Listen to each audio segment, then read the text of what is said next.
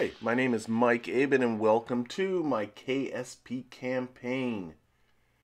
Last episode, we had just docked this large supply barge with asteroid Yoi to fuel up our lander, and I'm just using ScanSat. I have a number of anomaly contracts, places to visit, one of which is this moon arc right here, moon arc number 2, but I think what I really want is there's this crash site. We're coming up to that in just a couple of hours, so I think that will be our first target. So we'll make sure that the lander, of course, is fully stocked up now that we have ample supplies, but we did bring up a couple of other things, one of which is this gamma ray spectrometer from the KSP Interstellar Extended mod.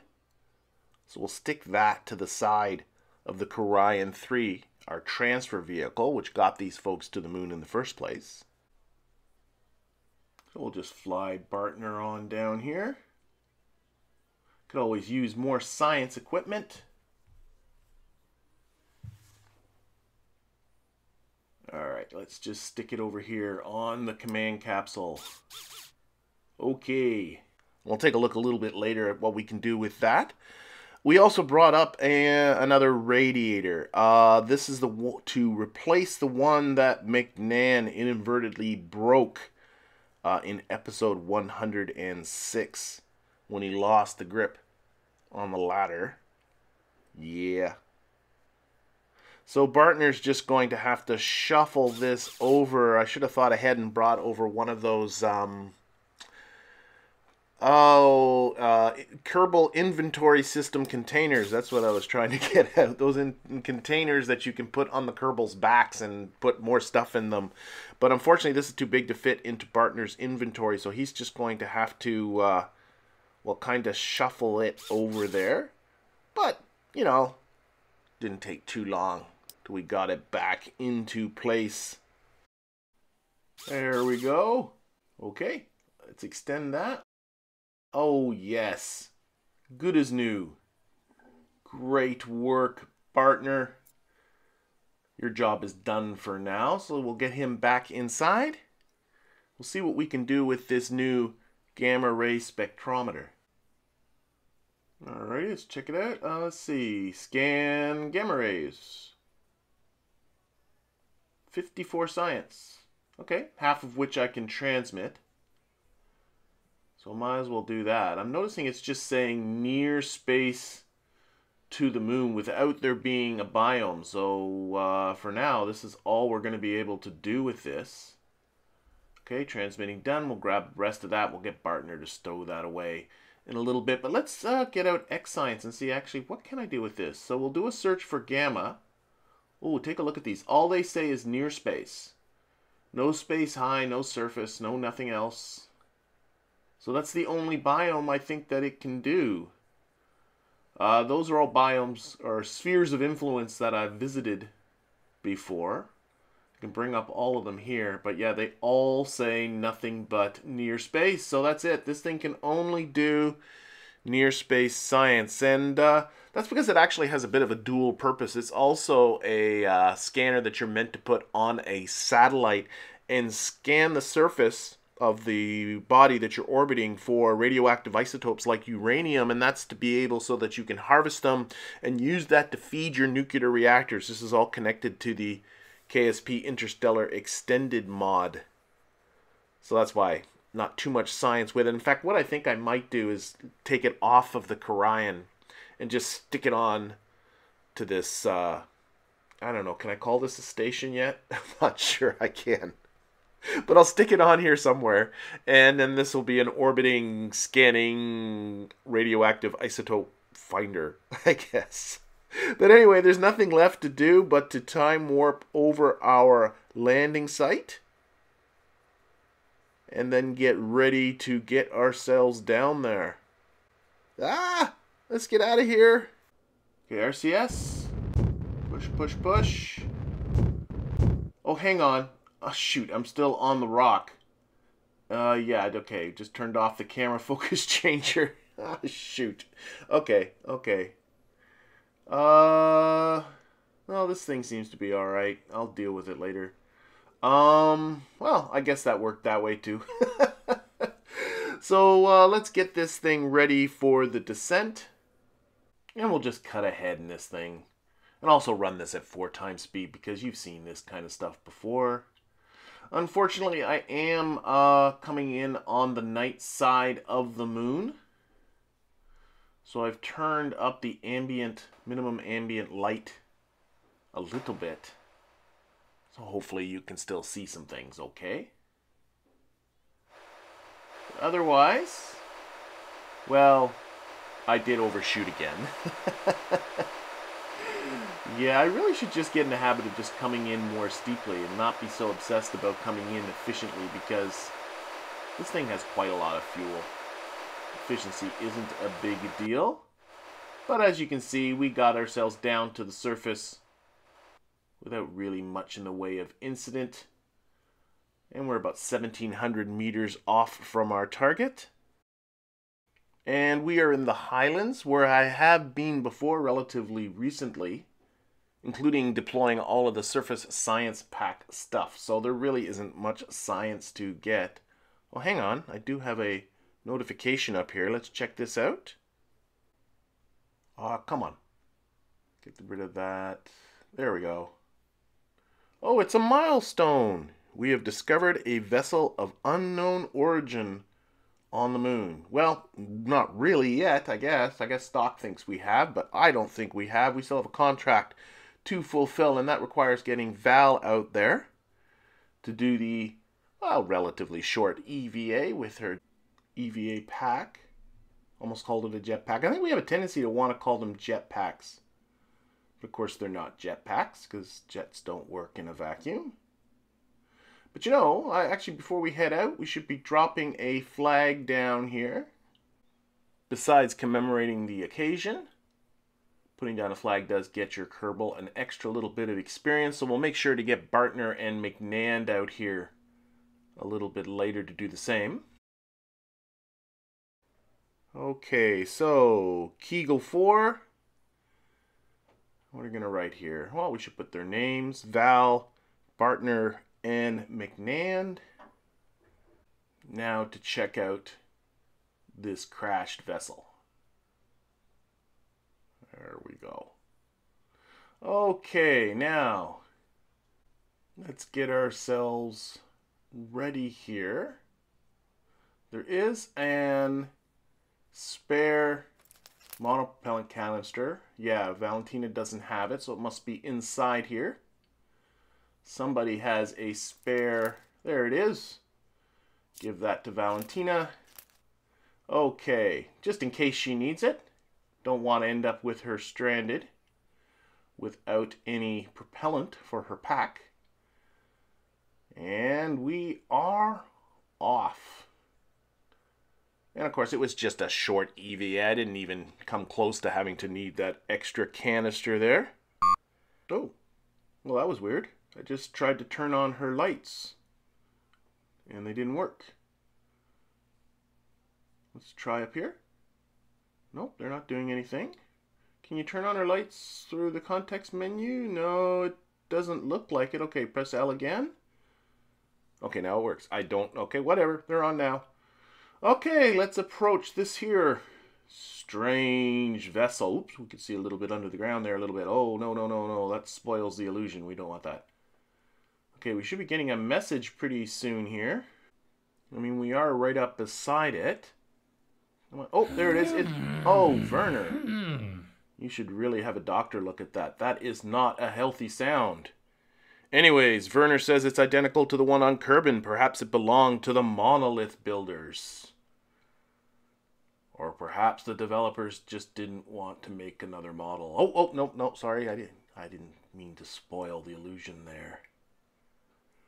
And after brief and uneventful bit of exploration around this strange shaped object in the dark, so I guess there's no real point of showing it to you anymore, we got Val back to our lander. We collected what little science we could. We also made sure to get McNand and Bartner down to plant some flags as well. And then it was time to head on back and rendezvous again with asteroid Yoi to do a refuel and to get ourselves taking a look at landing somewhere else.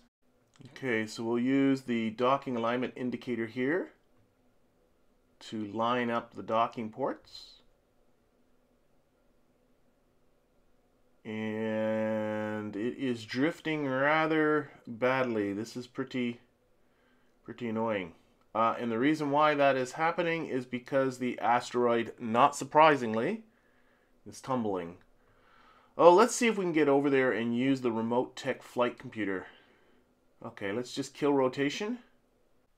Unfortunately, putting on that kill rotation activates the reaction wheels, and that got that wonderful wobble happening that I really should have gone back and tried to fix and tried to figure out what reaction wheels were fighting with one another, but well, I got a little bit stubborn about it and decided I was going to try and dock anyway. What's really frustrating too is I've been trying to upgrade to 1.2.2. That's part of the reason why this video is a little bit later than what the span between this video and the last video. It's a little bit longer than what it normally is because I've been battling with that, and I actually got it to the point where I thought it was working, and I did this mission, this docking of 1.2. I got a landing coming up.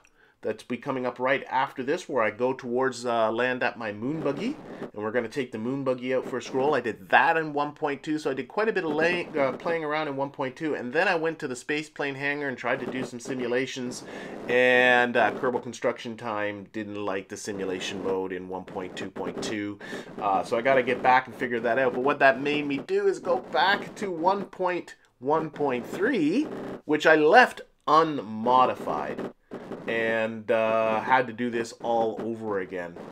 But you can see here, yeah, we got a lot of wobbling, a lot of bouncing off the asteroid happening, and my stubbornness wouldn't let it go. And finally though, well, I did get it in there.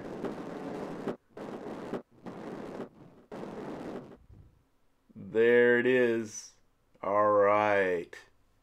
So then began the process of refueling, which took a long time, and time warping doesn't make it go faster. Something that I discovered just when I was doing my 1.2 play of this is fixed in 1.2, but here I'm kind of stuck and waiting. And while I was waiting, I actually did some calculating, looked at the fuel that was left on my barge, and how much fuel is that the Kegel 4 holds, and realized that after filling this up, I actually could fill this up 2 more times, so I can do 3 more landings. That's fantastic. I also took a look at MapSat. If you take a look at this, actually, there are 12 squares across on the map, big map grid here, and the moon takes about 6 days to rotate. So if you divide 6 days by 12, and they're Kerbin days, of course, that are 6 hours long.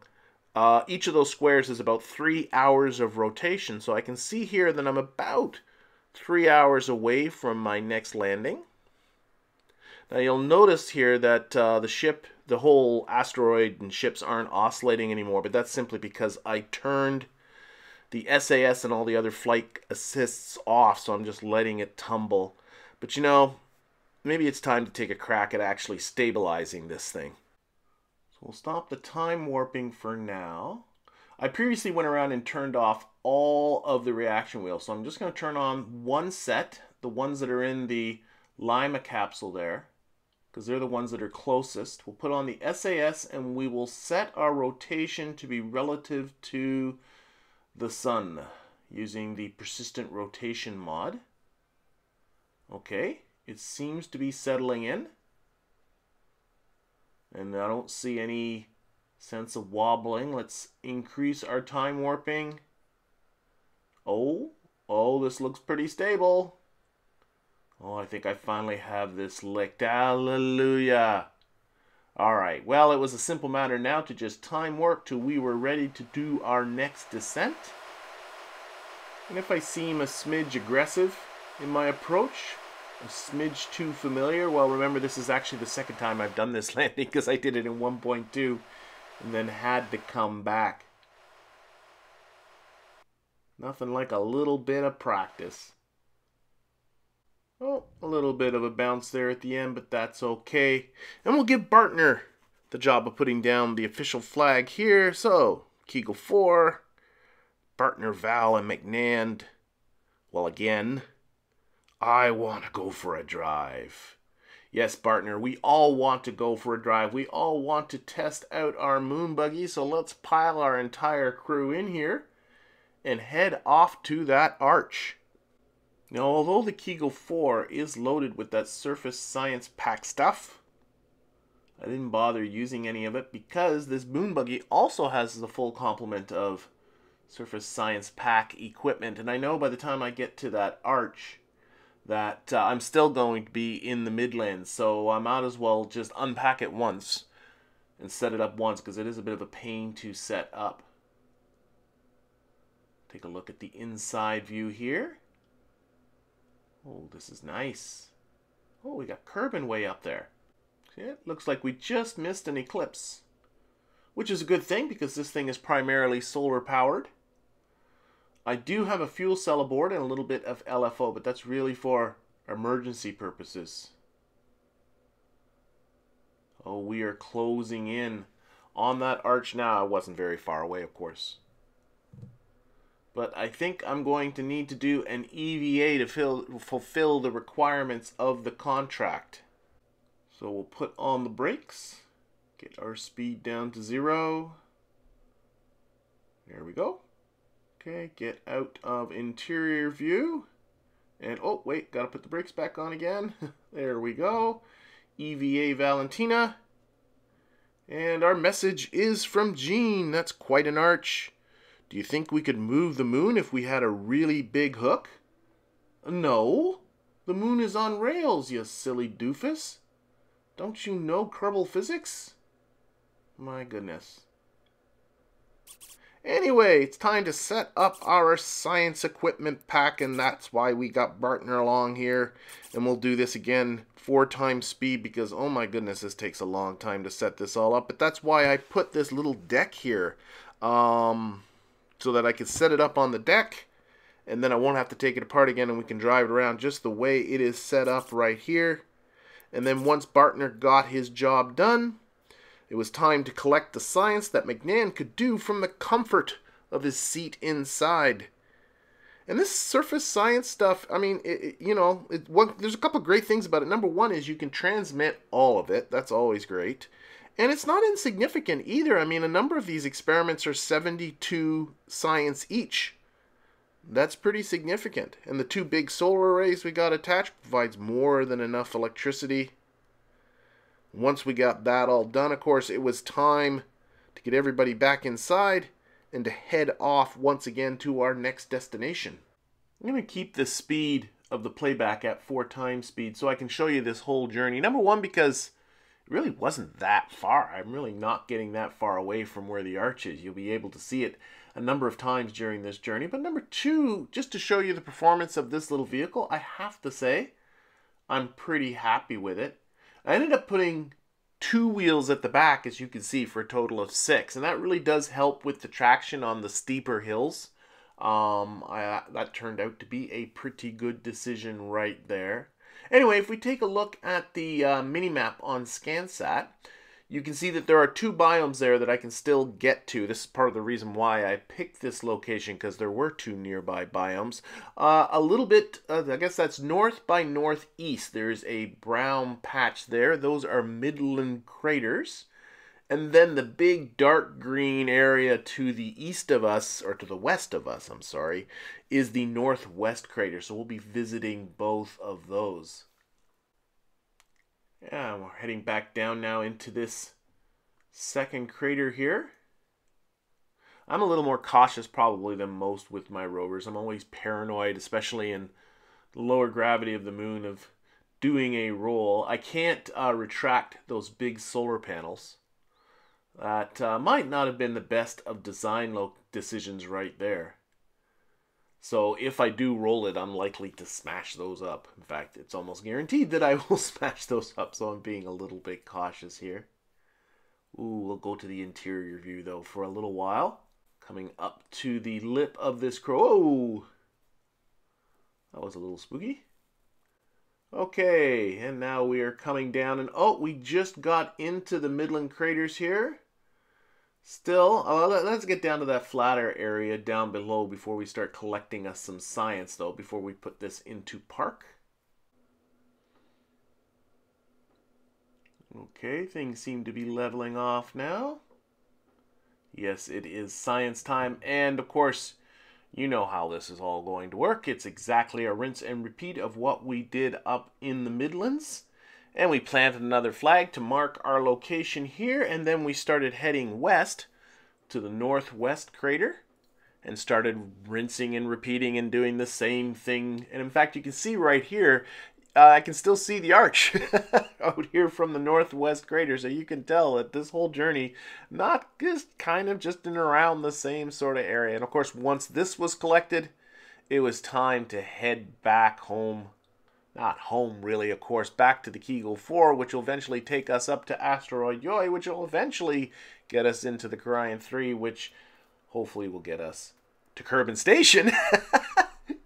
And then somebody will pick us up and take us home. There's a few legs to this particular journey. You know, one of the assets for the moon that I do have being built in the VAB right now is a Mooner harvester that I was going to use in conjunction with the Kegel 4 so that you could fill up the Kegel 4 on the surface and hop around between different biomes doing suborbital hops. But I don't know, I really like this rover. I got to think about this a little bit more. But right now, we're going to park it in here.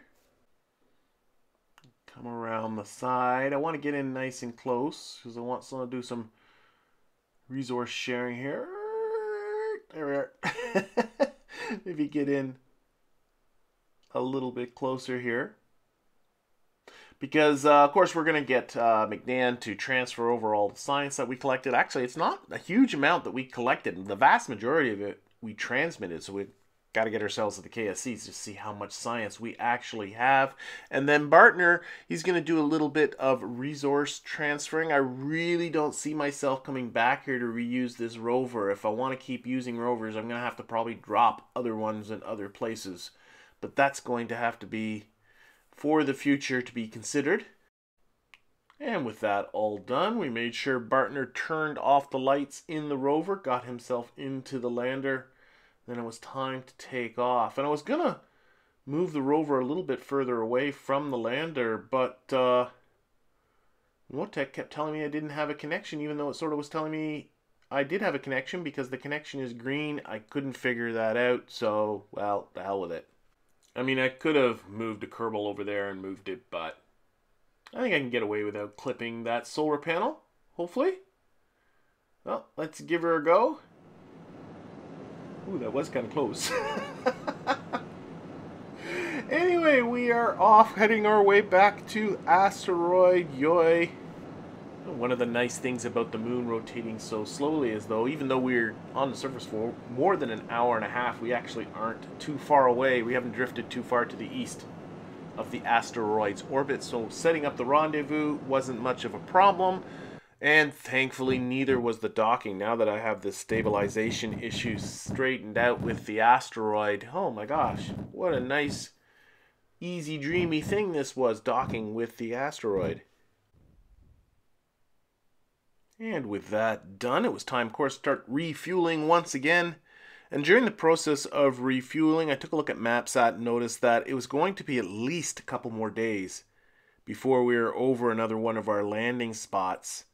And as mentioned, I do have a couple more assets being built in the VAB that are going to be on their way soon. One being that Mooner Harvester that I mentioned earlier, but another one, well, I'm going to leave it as a surprise. You're going to see it pretty early in the next episode, but it should make these folks a little bit more comfortable. And also, McNand and Val are both ready to level up, so maybe I should get them down to the surface so that can be accomplished. And besides, these folks have actually been in space for a long time. I haven't counted out the days, but you might recall that they initially did a flyby of the moon, got an orbit around Minmus, went to Minmus Station, then flew back to the moon, have been doing all this kind of stuff in and around the moon, including mucking around with failed harvesting attempts and all that kind of stuff.